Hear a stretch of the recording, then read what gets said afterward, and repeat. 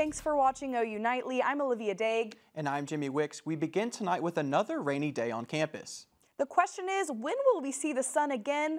Let's get right over to Lauren Brandt for a first look at the forecast.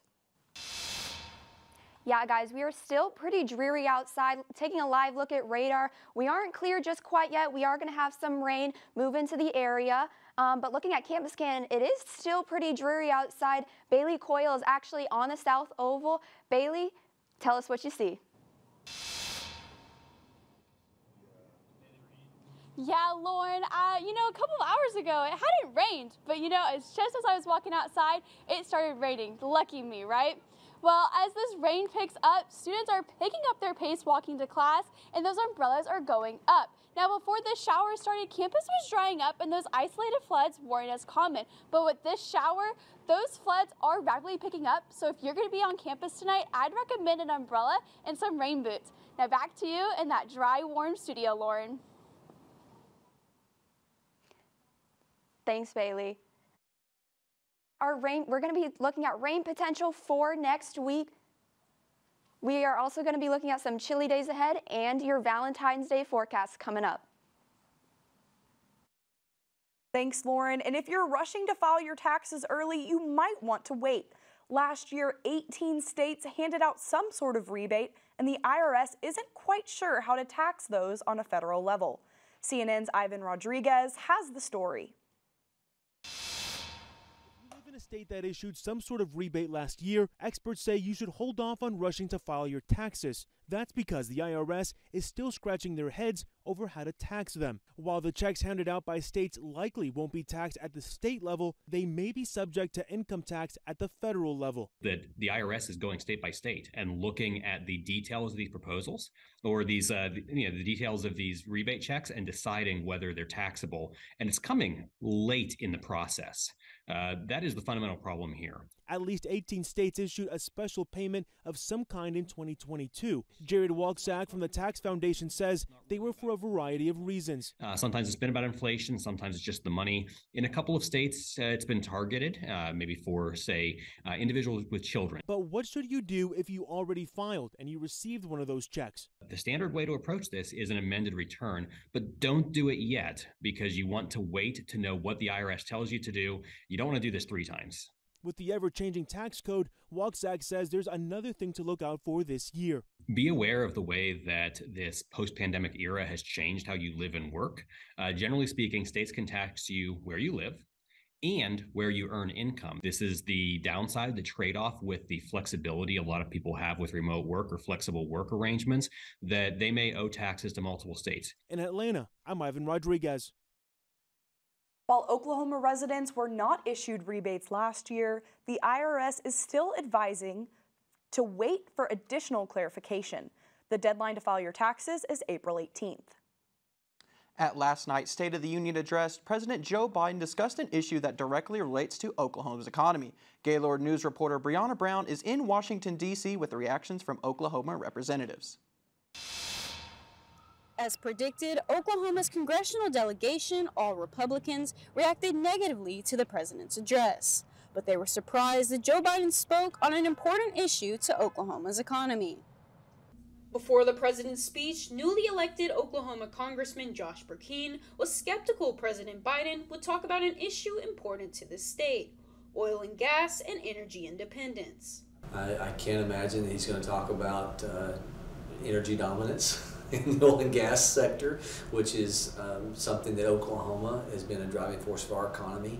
But President Biden did speak about energy independence, and that shocked Tulsa Congressman oil refineries Kevin Hurd. anyway, so why should we invest in them? I said, we're going to need oil for at least another decade, and that's going to exceed and beyond that. We're going to need it. He's never said that before. It wasn't in his script. I'm sure his staff members had to be going crazy, couldn't believe he said that. But that was probably the most authentic, truthful moment that he had all night, is that we need oil and gas in this country. Oklahoma's senior Senator James Lankford was also critical of the president's speech, reacting on social media. Oil's going to be around for a long time because there's no way to do any kind of energy transition in the next decade. So literally what he's saying is we're going to use oil for a decade. That means all of us that have a gas-powered vehicle or a diesel-powered truck, 10 years from now, you're not going to be able to have that. The tone of the president's speech was one of cooperation between Democrats and Republicans, but judging by their reaction, Republicans aren't buying into it. In Washington, D.C., Brianna Brown, Gaylord News. Now on to a local organization working to help Turkish earthquake victims. Morgan Martin has that and the rest of today's national and international headlines from the News Center. One Oklahoma nonprofit is helping Turkish earthquake victims. The Raindrop Turkish House connects civilians to resources and jobs. It's now partnering with an earthquake response campaign to collect donations through their Facebook page. And according to a report by the New York Times, a former Memphis police officer took a picture of Tyree Nichols before his death and sent it to at least 6 other people. One officer admitted to sending a photograph of Nichols to at least 2 other officers. The Memphis Police Department has since fired the 5 officers involved and charged them with Nichols' murder. And one Tulsa man's ordinary coffee run turned out to be everything but. Earlier this week, Jesse Odell ordered a few cups of Joe from his neighborhood Starbucks. Days later, the Odell family noticed they were charged over $4,000. Starbucks sent checks to compensate the family, but they bounced. The family's now waiting for new checks to arrive. And an update on the Southwest meltdown last December that left 2 million people stranded. The airline's CEO and pilots union leader will testify to Congress Thursday. Back to you at the desk. Thanks, Morgan. February is Black History Month, and the African American Services and Programs Department is holding events all month long. OU Nightly's Carly Murray was at the Black History Month event this morning. After campus being closed last week due to inclement weather conditions, Black History Month events are in full swing. This is really just to get people acquainted with the Black community again, and there's no better time to do it than during Black History Month. The event tabled 15 student organizations, food, and music to create a space for students to connect. I think it's really imperative that we do something like this, just because, especially when you're an incoming student, it's a little discombobulating whenever you get to OU. Things move really fast on this campus, and sometimes it's for the best and sometimes it becomes a little difficult. This year we had a lot of transfer students coming in alongside the freshmen, so we also wanted to give just everybody the opportunity to be able to experience spaces where they could be themselves or open that door for them to be introduced to all of these organizations. And what OU student Tanae Fletcher is looking forward to the most? And when we're all together, like there's so many faces that you do know, but then there's also a lot of faces that you don't recognize, and so being able to meet new people, meet new Black faces is always super exciting for me. And I feel like we're doing a service to our community by being able to present all these to people and provide food and drinks and music and just have a good time. The celebration continues tomorrow. There will be a trap spelling bee game night at 6 p.m. in the Meacham Auditorium. Reporting from Jim Thorpe, Carly Murray, OU Nightly. If you want to go to any other events this month, be sure to look at the African American Program Services Instagram at OU_AFAMPS. And happening tomorrow, OU Health Services is hosting its 5th annual HIV testing event.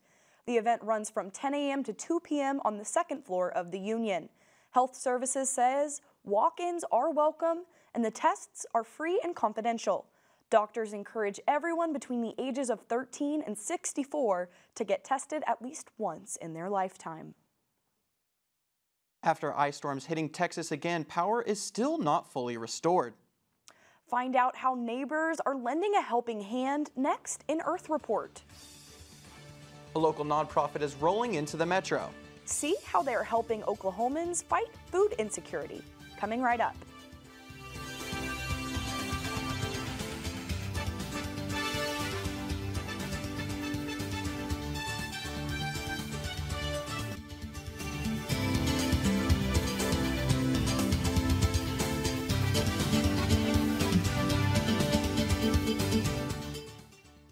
My home state and our neighbors to the south are still feeling the effects of last week's winter storm. Eli Millard has that and more in today's Earth Report. After last week's ice storm, more than 10,000 customers in Texas are still without power, according to poweroutage.us. The Austin City Council says it is gaining ground on recovery, but much more work is needed. The city says crews are working around the clock to clear debris and restore power. Austin Energy claims that power may not be restored until Sunday. At least 26 people are dead as the result of wildfires in Chile. Experts say hundreds of fires are burning in Chile's woodland. Over the past week, they say the same amount of acres have burned than what the country typically loses over an entire year. Authorities say Chile is seeing the hottest temperatures it's ever seen before, which are contributing to the fires. Rescuers conducted an 800-mile rescue mission. A large whale got caught in fishing gear and dragged the gear over the open ocean. The whale was first spotted off the coast of North Carolina. Rescuers chased the whale to Nova Scotia, where they eventually freed it from the gear. Crews stated that the large mammal was given a new chance of life.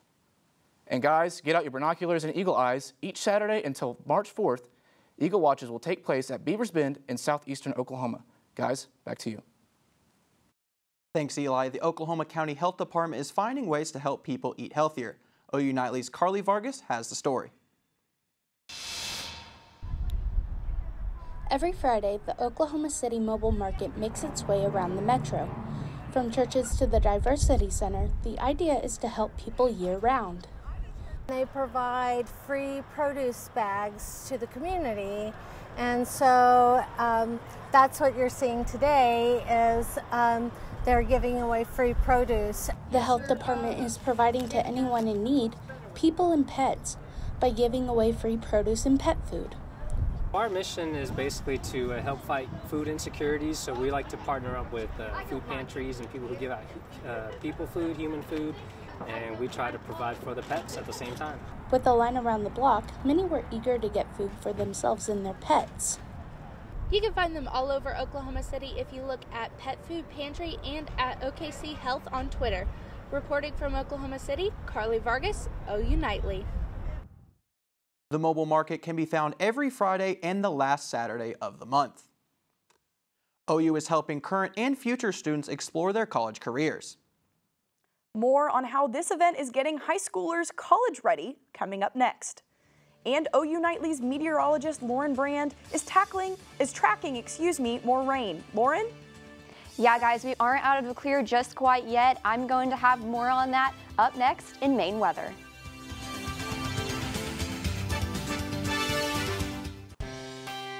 Welcome back to OU Nightly. We are looking at their current rainfall amounts right now. Norman has gotten 1.1 inches, and we've definitely needed all of this.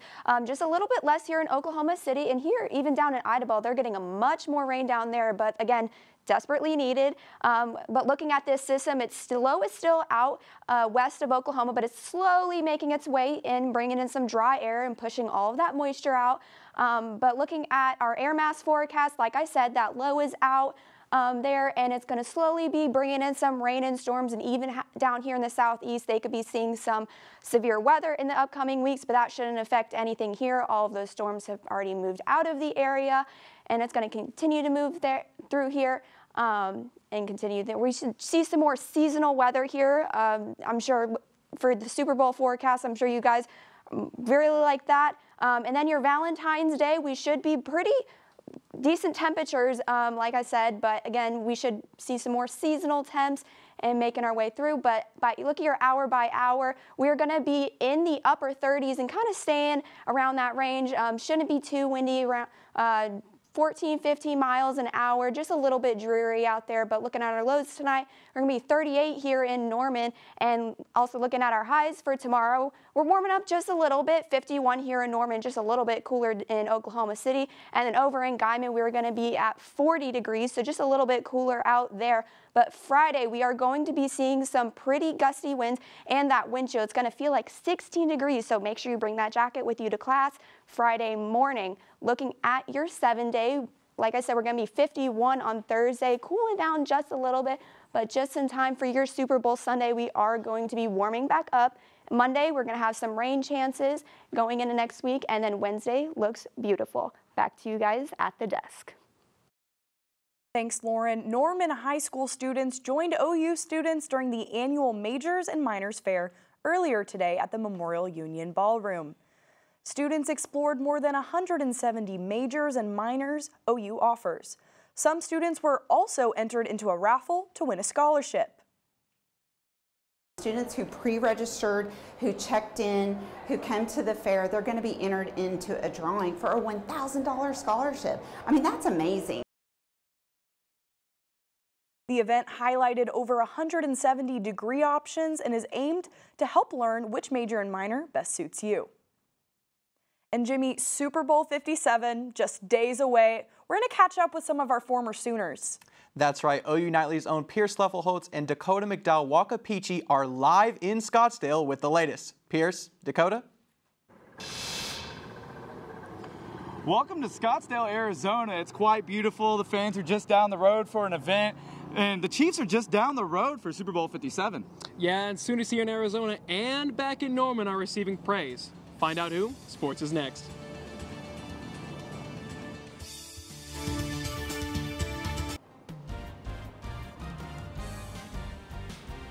Welcome back. Here in Scottsdale, Arizona, the Kansas City Chiefs and 4 former Sooners are staying here for Super Bowl 57. Yeah, including Shawnee, Oklahoma product Creed Humphrey, who just made his first Pro Bowl in only his 2nd year in the NFL.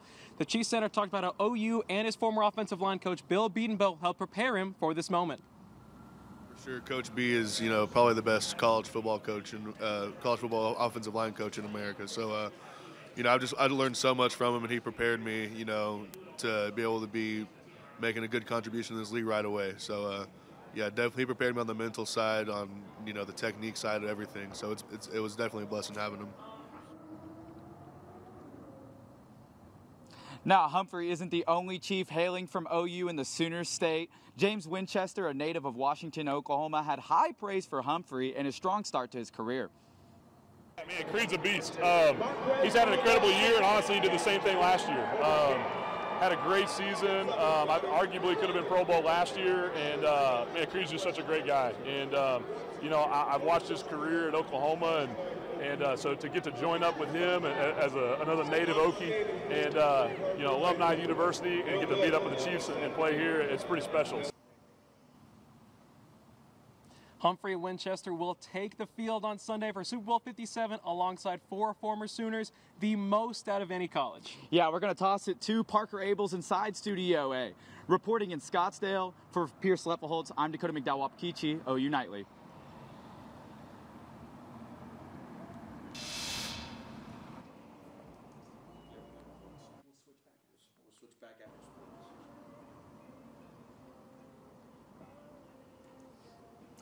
Thanks, Pierce and Dacoda. Well, last night in local high school hoops, Weatherford defeated Anadarko 4-2.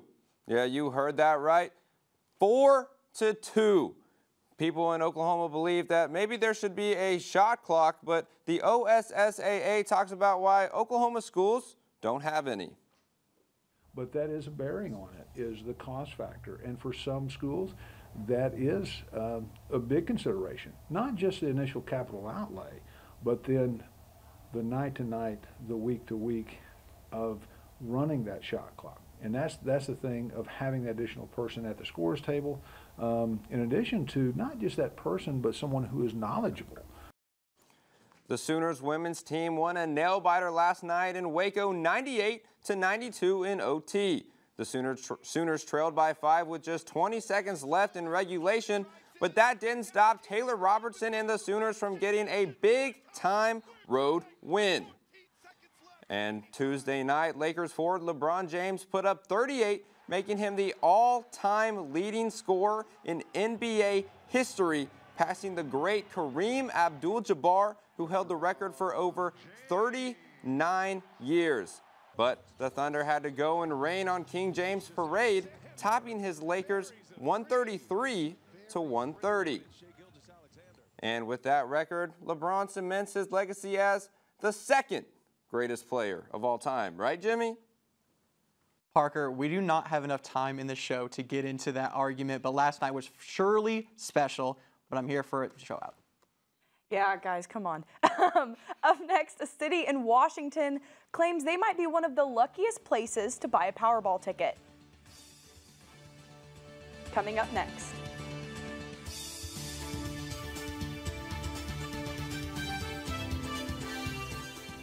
Thank you for watching OU Nightly. Good night.